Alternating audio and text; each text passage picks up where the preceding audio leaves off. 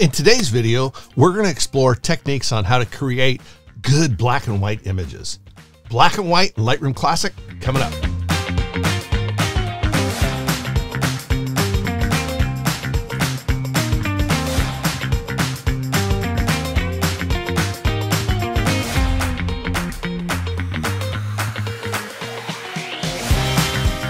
Hi, I'm Terry Vanderheiden, professional photographer, and I'm here to teach you Lightroom Classic 2025 from the ground up. Welcome to episode 6 of our beginning workshop in Lightroom Classic. In our last session, I promised you how I was going to show you how to create stunning black and white images in Lightroom Classic. There's a lot to cover, so let's dive in. All right, inside Lightroom, we're inside our catalog that we've been working on. And let me go ahead and click on a couple of images. I added a couple of new images, and these will be ready for you to download too. If you want to go to the download site, you can add these to your practice gallery and work on these images. I don't want you to share them, obviously, but you can practice on them and work alongside me as you do work on these images. So we got a portrait here, and we have a landscape. So let's start with the portrait. So what I like to do is, as always, create a virtual copy before we start. So let's go ahead and do a virtual copy of this image. You know what? We're going to do 2 virtual copies. So let's do 2 of them. You can see down here in this section, this is our little film strip that allows us to see what images we're working on, especially if we've got them filled up here. If we're in our grid mode, we can see them nice and large. However, we want to move this little slider for the thumbnails. But if you're not, if you're in, say, the develop module or something, you can still see down here the images that you're working in. All right, so let's go into develop. Our first section here is the basic panel that we've been working on. So we have the ability just to slide down here, come down to saturation, and pull that saturation completely over. So we've essentially created a black and white, right? We've taken all the color out of an image. But let's take it a little bit further and see if we can do a little bit better and a more controlled job of our black and whites. So let's take a look here. So one of the things to consider, if you ever shot film back in the day, if you shot black and white film, you typically would have filters, color filters, red, orange, different colors that you would put over the lens when you're shooting in your black and white film, because we didn't have a care about how the colors were going to look because it was just black and white, just monochrome.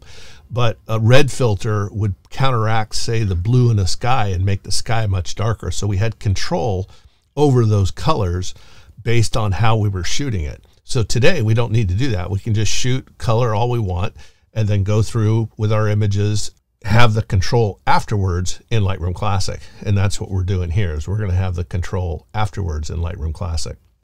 So the other thing that happens too when you're working inside of Lightroom Classic, you have the ability to come over here to click black and white. But watch what happens. I want to show you something first.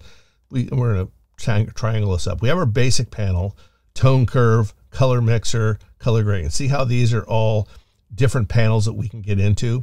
When we're in the basic panel and we decide to go to black and white, well, guess what? When we come down here, that color mixing panel now turns to black and white. So it's going to mix the black and white colors, kind of similar to the way we would do with our filters, right? So let's go ahead and click on here, and you can see that now we have these new sliders that are all up here that are going to adjust how the colors read in black and white. So let's go here. We'll zoom this up a little bit. So now inside of this black and white mixing panel, let's take our red slider and move it a little bit. We can move it to the right and lighten those lips or darken them. So we have the control of how we want colors to look, how we want them to render inside of Lightroom Classic.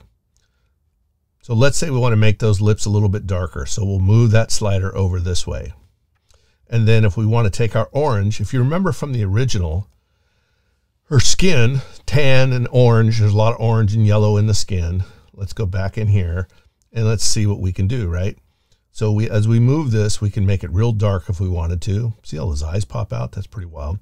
But unless you're going for something really strange, let's slide this over and we can lighten up that skin, right? Let's lighten up that skin a little bit. Same with the yellow, right? There's some yellow in there. There's also, check this out. Look at the top of her hair there. If you remember from the original, this was kind of an amber tone that was cutting across her hair. We come up here and we take our yellow slider, look at, we can control how bright that yellow is, right? What kind of tones we want that yellow to be. So we can brighten it up to create that contrast. And as we slide down here, you'll see that the greens don't do a ton. She was wearing black against a black background. Not much difference in those tones. So all the sliders aren't going to have an effect every time. And of course, if you don't want anything done with the sliders, any slider in Lightroom, double click on the word and it centers it. So it was those first three sliders that were making the biggest difference. Now, the next thing that I want to show you is inside of Lightroom Classic, you have, of course, this histogram. We talked about it last time. And if you want to be able to see what effects your controls are making on an image, I want you to hit the letter J. So if we hit the letter J, did you guys see this blue come up? We'll turn that off. Hit the letter J again, it goes off. It's a toggle switch. So what this is telling us is anything that's blue, showing up blue on this while this toggle switch is on, it's saying that's going to be no detail black. There's not going to be any tone in that, any detail in that black. So as we look at this, let's go ahead and take our sliders. Let's look at our sliders here. And we can take, and let's take our whites, for instance. If we slide that over, look at that. Now that becomes red. So that's telling us that we've met the boundary of our whites, right? The whites, anything that's red is not going to have any detail in it. That's going to be essentially paper white, total white. So it's not going to have any detail in it. So obviously in a portrait, you wouldn't want that much pure white in an image. So you kind of have to be a little bit careful. And that letter J is a toggle switch that will allow you to control how that looks, right? So we can take this slider and we can say, well, we want it bright, but we only want just a little tiny little bit of pure white will be acceptable. And the same with the black. If we're looking at our blacks and we slide the blacks one way or the other, see, now we can see how much really pure black we have in this image just by sliding this over, right? This is a way that you can do that and control your tones on an image, right? And just by having that letter J, you're toggling it on so you can see the difference. Now, this is just a little bit of work that we've done on this one black and white image. Let's go ahead and take a look at our original, and let's put them side by side so we can see them. So the original one where we just took color out, right? We just took the color away. We had no control over the skin tones, no control over the lips, the hair, anything. But over here, now we had that control over those tones. So this is a much better way to control your black and white and have a complete output the way that you want. So the next image I'm going to show you is a landscape, and I'll show you, this is probably going to be a little more practical for your black and white images, but let me show you how that works. If you're enjoying this kind of content, hit that like button, and don't forget to subscribe to the channel and ring the bell icon so you'll be reminded of my next video. I always read and respond to all the comments, so feel free to leave a comment, a question, a suggestion, and I'll get back to you. I love hearing from you guys, and it's a great way to kind of banter around ideas and a way that I can get new ideas for different videos that I'm going to put out in the future. If you'd like to get a hold of me, you can directly contact me, terry@imagelight.com, and I'll be happy to answer your questions and add you to my mailing list so you can be notified of my videos that way.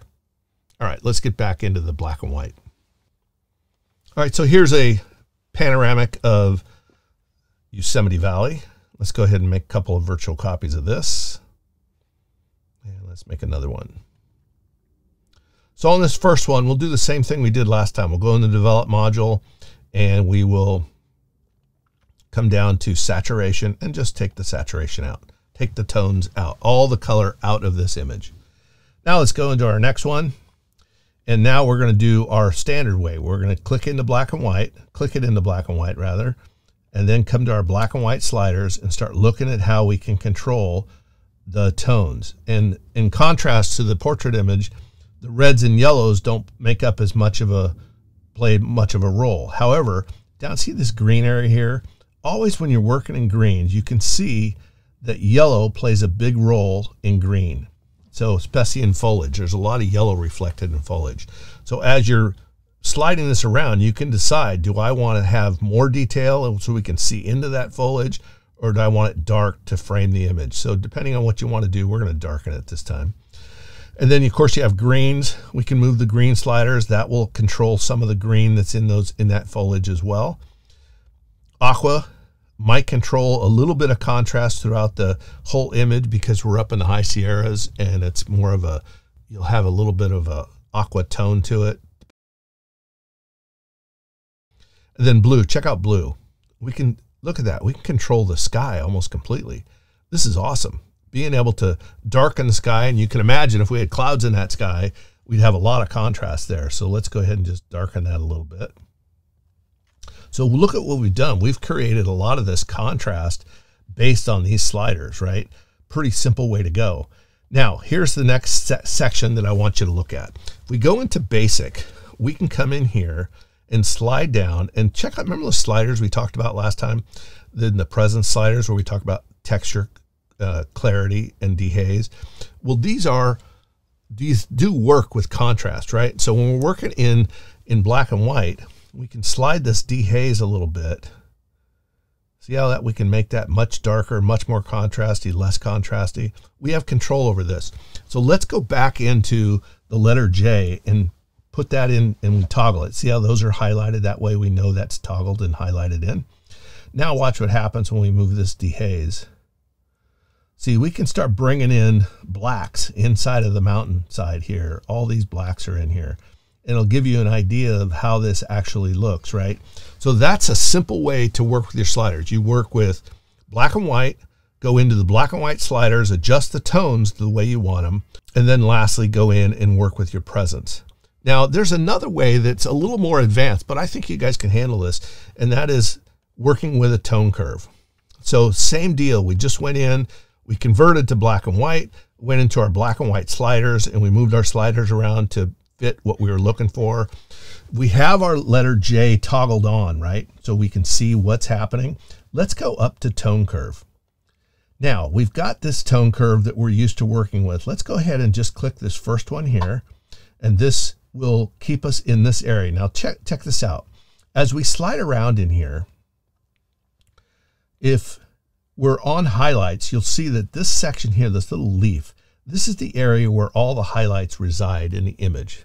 And if we come down to lights, you can see this is where all the lights reside. And then of course the darks, and then the shadows.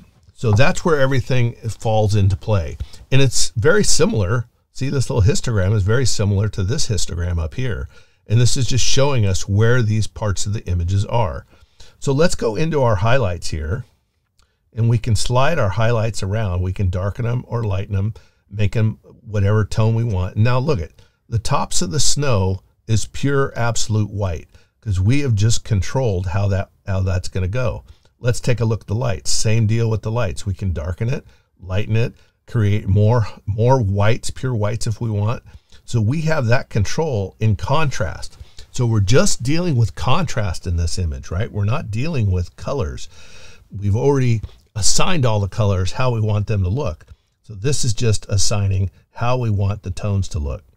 Same with the darks. If we want the darks to be really dark, obviously, because we have the toggle switch on J, then you can see here, this is all going to be pure black. Do we want that? That's probably not, but you know, everybody has their own decisions. And the same thing with the shadows. We can slide that and get more shadows or not. So having that toggle switch on, J, off or on, you have the ability to control how you want this image to look, right? So let's go just for kicks. Let's take a look at what we've done. Our first image, this was one where we just took the color out. And this is the second image where we actually started working with those tones, changing the tones and changing the contrast of the tones. So black and white is really a fun medium to work in. You know, you can actually go out and shoot with planned gonna be black and white images, right? When you're shooting, you can say, oh, in fact, you know what I do is I take in my camera, I have a little switch that I can switch over to have my viewfinder show me in monochrome. So that is really an easy way that you can go out shooting in monochrome and get a really kind of an idea how the gray tones are going to look, how this image is going to look in black and white. Because as you know, in black and white, it's not just the absence of color. You're dealing with light and contrast and tones to get the image to evoke the meanings that you want. And where color is, frankly, it's a little bit easier in color because you have color that can draw your attention to. But in black and white, you're stuck with just working in monochrome images, and you have to control what the viewer sees based on what you want them to see in terms of light tones or dark tones and the contrast that you're showing. So it's a really fun exercise.